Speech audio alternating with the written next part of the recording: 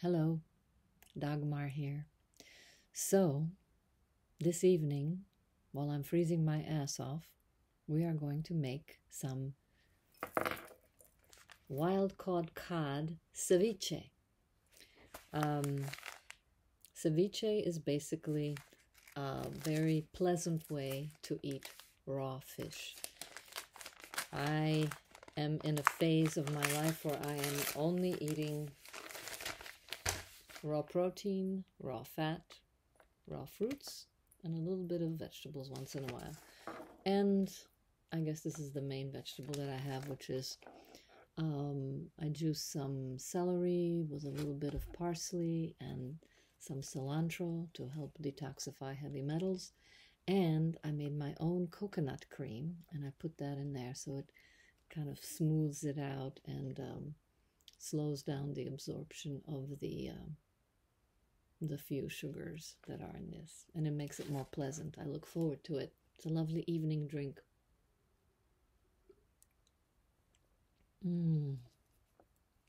Really good. I don't like to eat too much in the evening, so I make it like a liquid evening, or sometimes I have my favorite slightly warm drink, also all raw, with raw butter and some adaptogenic mushrooms like chaga and reishi. And maybe I should do a video of my favorite drink. It basically tastes like coffee, and I put a little bit of MSM in it. And what else? Oh, humic minerals. So I don't do anything every day, but I do go through phases, and I hope that you do the same. But I'm just trying to inspire you with possible ideas of how you can nourish yourself in as vibrant a way as possible. So, raw fish, I'm going to soak it in lemon. I like to save, I'm not going to use a cutting board because why make extra dishes? So, here is the fish, and I'm simply going to, let's see if I can get a better view here. There we go. I'm simply going to cut it into elegant, thin pieces because I still haven't developed, I'm working on it, developed a taste for that. It's the texture of completely raw that I'm trying to get myself accustomed to. That kind of raw meat. The only thing that I can do it with is with raw beef, because I eat that with just a little bit of raw butter and raw honey. And the beef has a texture that somehow I don't mind, but I do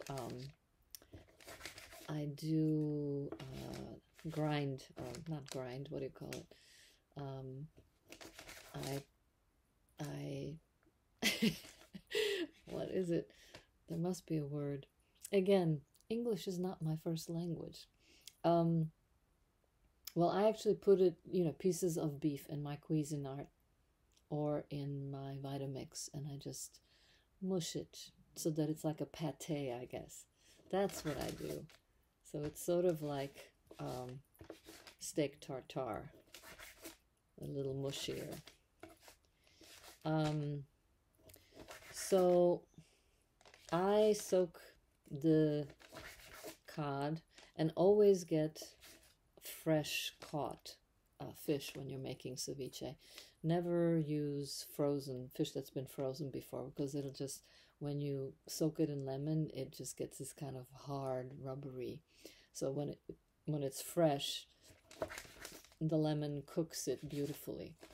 And really, you can only soak this for 40 minutes, but I like to soak it for 2 days because I am still a wimp when it comes to eating raw.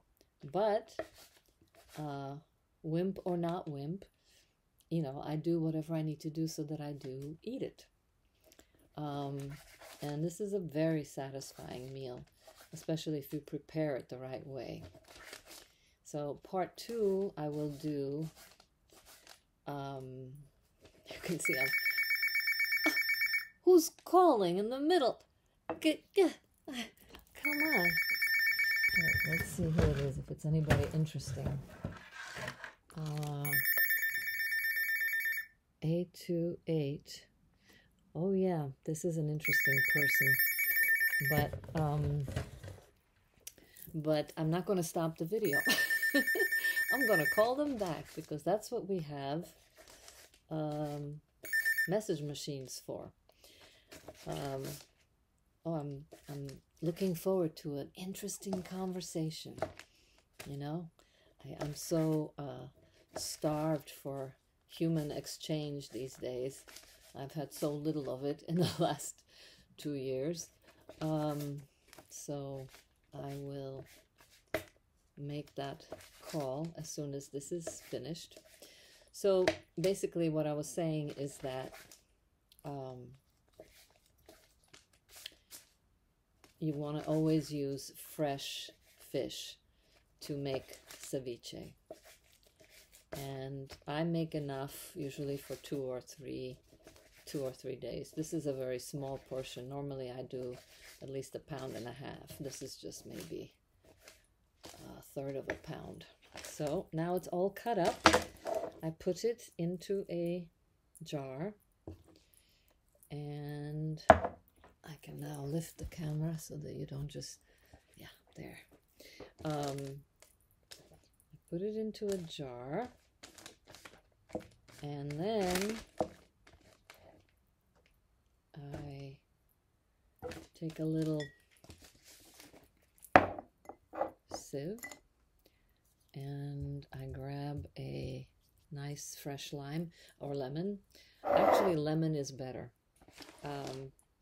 Lime has very antibacterial properties, and in a way you want some of the good bacteria to grow. Lemon has more sugar in it, so I always, before I cut the lemon, I roll it like this, especially if it's not fully ripened, and that makes it easier to squeeze.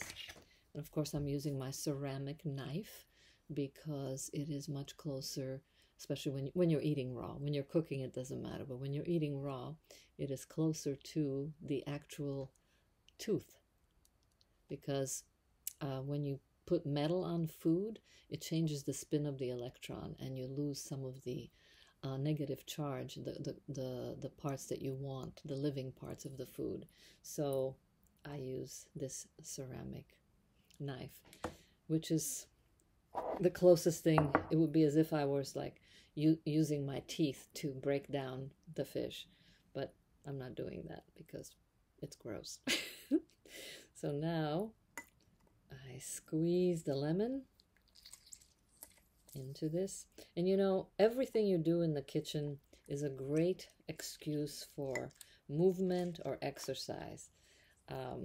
So I try to do everything with my hands, not use any instruments except for the knife is my main instrument. So you see, I'm just giving my fingers a lovely workout. And for the same reason, I always put everything that I use a lot, I put it high, so that every day I have to reach up, and I alternate with hands. So it's just anything that I can do to get myself to move the way we would move if we were natural human beings. But we're so far from it, just the way our houses are designed and our lifestyles are so far from being natural human beings. So I try to find as many ways for me to move and stretch in my daily routine.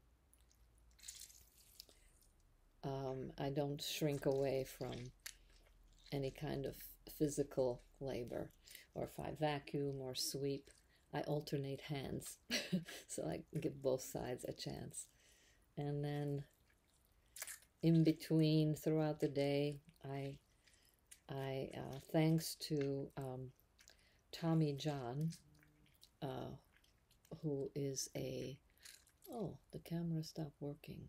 That's a bummer.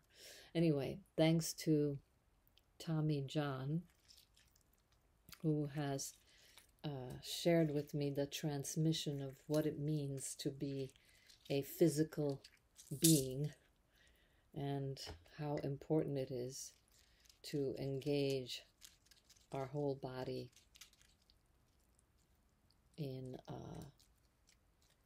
our everyday lives, because basically we just stiffen up and lose our capacity for movement, which is why when we get older we get that hunched look. I have a feeling that this is not recording, but we'll see. I can't tell. So okay, so basically you just want to cover as much of this as you can,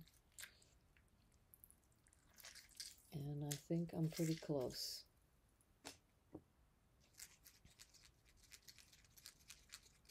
Yep.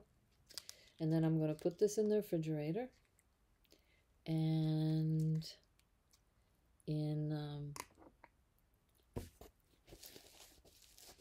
2 days I'll take it out and I'll continue making the rest of this video, so you will see what I put into this ceviche. I think I'm going to put like mango, red pepper, a dash of onion, and some cilantro. Yeah. Okay, so this is part 1. I'll see you at part 2. Bye.